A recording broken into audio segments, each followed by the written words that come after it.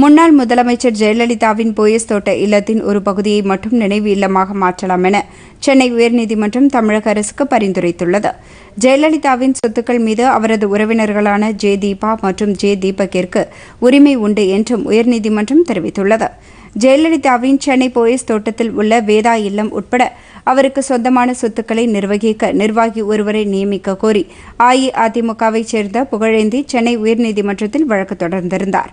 பின்னர் இந்த வழக்கில் ஜெயலலிதாவின் அண்ணன் பிள்ளைகளான ஜே தீபா மற்றும் ஜே தீபக் ஆகியோர் தங்களை ஜெயலலிதாவின் வாரிசுகள் என்று அறிவிக்க கோரி தனியாக ஒரு மனு தாக்கல் செய்தனர்.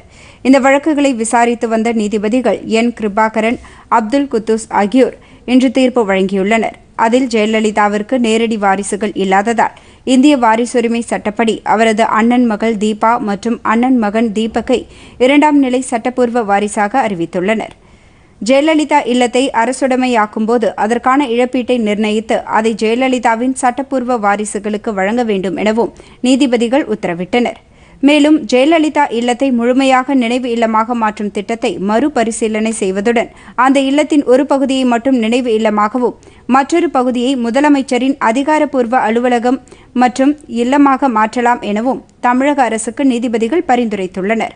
போயஸ் தோட்ட இல்லத்தை கையகப்படுத்தி அதற்கு பெருந்தொகையை இழப்பீடாக வழங்குவதற்கு பதிலாக அத்தொகையை குடிநீர் திட்டத்திற்கும் நீர்நிலைகளை சுத்தப்படுத்த பயன்படுத்தலாம் எனவும் நீதிபதிகள் யோசனை தெரிவித்துள்ளனர். இந்த பரிந்துரைகள் குறித்து தமிழக அரசு 8 வாரத்திற்குள் அறிக்கை தாக்கல் செய்யுமாறும் நீதிபதிகள் உத்தரவிட்டனர்.